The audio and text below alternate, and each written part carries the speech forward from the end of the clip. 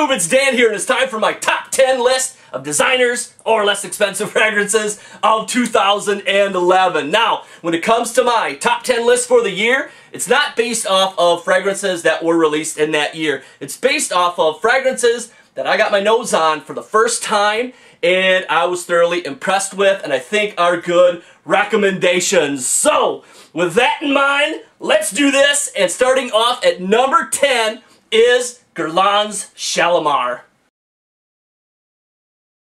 Now this fragrance is a work of art in a bottle. The only true fragrance masterpiece I have come across yet to date. The only reason why it's at number 10 is because it's not necessarily my taste. It has a slightly creamy, powdery feel to it, and that's not really my type of thing, and normally fragrances like that can kind of turn my stomach, but this one does not. I believe a man can pull off Shalimar as well, especially if you're a man that likes them kind of fragrances, the creamy, powdery type of fragrances. And this one takes you for a ride. I respect the hell out of this juice. Big time. Love this one. It starts off animalic, then goes into some citrus, then the incense moves in, and then it finishes off as a gourmand, just like this smooth as hell vanilla cookie dough kind of smell. Just delicious as hell, and the stuff lasts forever. So, mad props to Shalimar from me, no doubt about that. Now, moving on to number 9, I have got Burberry Brit. Now this one took me a while to get to, and it just goes to show you, don't believe everything that you hear, because with this one, there is a lot of talk about this one being a powder bomb, and for me, it is not. For me, it's more of a creamy, billowy type of feel. Very soft. Comes off fresh. It's got spiciness in there from the nutmeg, so I love that. And when I'm wearing this fragrance, I don't know, I just feel damn good, and I did get a lot of compliments with this one. Now, moving on to number 8, John Varvatos 10th Anniversary Edition. Finally, a fragrance from the Varvatos house with some longevity, and this one's great as well, because just like the original, just like vintage, this one starts off rich and warm. It's got cinnamon, amber, and leather, but this fragrance is focused on vetiver. So do I love that? You damn right I do. Now, moving on to number 7, I have Michael Kors for Men. Boy, was this fragrance a happy little surprise in a bottle. For 25 bucks, you get yourself some killer juice for the cooler months. We're talking rich, warm, dry fruit, tobacco, incense. The only thing with this one is that it sits a little bit closer to the skin, but sometimes it's not a bad thing if you don't want to get sent home from work, you know what I mean? Now, moving on to number 6, I've got Tim McGraw's Southern Blend. Now what we've got here is another cheapy rock star, no doubt about that, as far as I'm concerned. Boy, the flavor in this juice just rocks. What you've got here is an amber-based fragrance with a whiskey sweetness at the top and tobacco in there as well. How could you go wrong? But the only thing is it sits a little bit soft to the skin as well. But as we just discussed, sometimes that's not always a bad thing, and this one did garner lots of compliments in my world, so you can't argue with that. Now, moving on to number 5, I have got Eau de Beau from L'Occitane. What we have here is another killer fragrance for the cooler months. I just love the top of this thing. I love the way it comes out of the gate screaming at you. Got a whole ton of stuff going on. You got cypress, incense, pepper, loud and proud. Bam, here I am. Now, some people are not a fan of that top. I am, but quickly that departs and you're left with what I consider to be like a softer, more gentler tobacco vanille.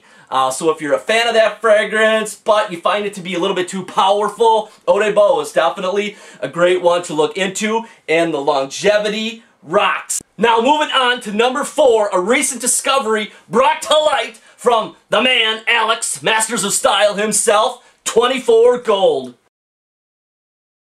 Because I'm going to swear for this one, holy shit, damn, what the hell. Holy smokes, I cannot believe the serious power quality of juice you get out of something called 24 Gold for 50 bucks. Crazy nuts, man. What you get out of it is a heavily amber-based fragrance with killer power, killer longevity, and not only that, it has a very dark, smoky, woody quality involved as well. So do I love that? You damn right I do. I am sorry that I gave the bottle away, but I'm very glad that I kept some for myself. Now, moving on to number 3, I have got Gucci Pour Homme 1. Of course, this fragrance is going to be at the top of my list. It's just got Dan written all over it. What we've got here is a cedar fragrance with incense, with pepper, a touch of leather. And this fragrance has a soft, almost fresh quality about it that I believe could be a signature scent worn all year long. So do I appreciate that? You damn right. Love this juice. Moving on to number 2, I have got Ego Est by Chanel. This fragrance for me is one of those fragrant days in my history that I will never forget. Going to my sample drawer, pulling this out and sniffing it for the first time after I had been sitting on it for well over a year. And I was just thoroughly blown away. Like niche quality juice. I just could not believe what I was smelling was not what I was expecting at all. The top of this, the reformulated version, can come off a little too harsh for some people with the lavender, but quickly that fades into one hell of the best fragrances for fall. Oh, no doubt about that. Blends with the fall air just beautifully, and what you've got going on is a mixture of cinnamon, sandalwood, vanilla, a touch of rose, and a touch of tobacco. Just gorgeous as hell, and the stuff lasts forever. And if you can get your hands on the cologne concentrate like I did, boy, that stuff just steps it up a notch.